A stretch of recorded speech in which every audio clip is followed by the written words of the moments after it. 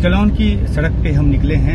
अभिषेक जो हमारी दोस्त हैं यहीं अश्कलौन में रहती हैं उनके साथ, और हम यहाँ उस जगह जाने की कोशिश कर रहे हैं जहाँ पे रॉकेट का जो हमला है वो हुआ था और जहाँ पे तबाही मची थी। सड़कें जो हैं यहाँ पर अभी बिल्कुल सूनी नजर आती है, लेकिन ये हालत अमूमन नहीं होता है। Today is Monday and usually how much traffic used to be on this road? Everything's supposed to be super busy, especially on this time when it's a holiday time. So the street should be roaming with people.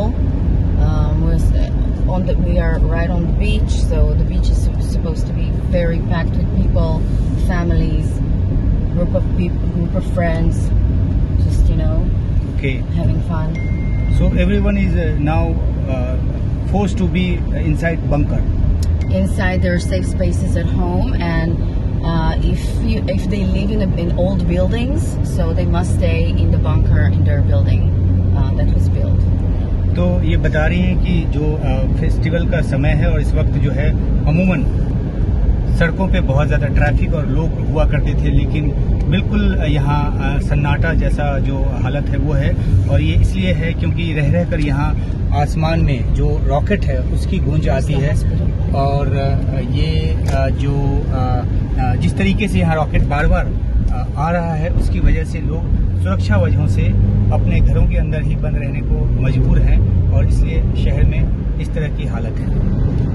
They don't have safe spaces in their homes. They have to go down to the bunker. So these are new houses. These are old houses. Yeah. Older houses from the 50s, 70s. Yeah, they don't have any safe spaces in their apartments.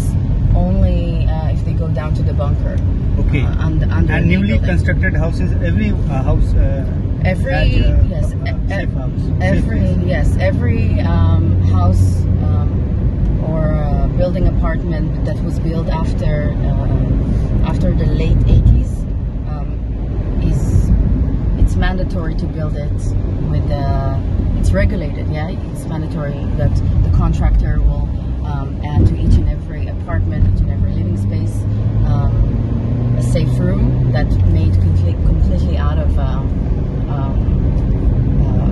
concrete. Okay. तो अभिषेक का कहना है कि 1980 के दशक के बाद जितने भी नए घर बने हैं, जो रिहायशी इमारतें बनी हैं, वहाँ पे मैंडेटरी है कि जो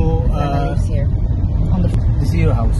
My grandma's house. My grandma's building. तो 80 के दशक के बाद जो भी घर बने हैं यहाँ पे उसमें मैंडेटरी है कि सेफ प्लेस होगा, यानी कि जिस तरह से खतरा बढ़ता गया है, जो हमले की जो बारंबारता बढ़ती गई है, उसके बाद ये निहायत जरूरी कर दिया गया है कि हर घर में एक सेफ हाउस हो, और उन्हीं सेफ हाउसेज में अभी तमाम जो लोग हैं वो दुबके हुए हैं, वो वहाँ पर सुरक्षित अपने आप को उन्होंने रखा हुआ है, और इसलिए सड़कों की जो हालत है वो इस तरीके की है, बिल्कुल सन्नाटा है। और इसलिए यहाँ जो कि एक अभी त्योहारों का जो आलम है, उस आलम के बावजूद, उस मौके के बावजूद लोग जो हैं वो सड़कों पे और बाजारों में बिल्कुल नजर नहीं आ रहे।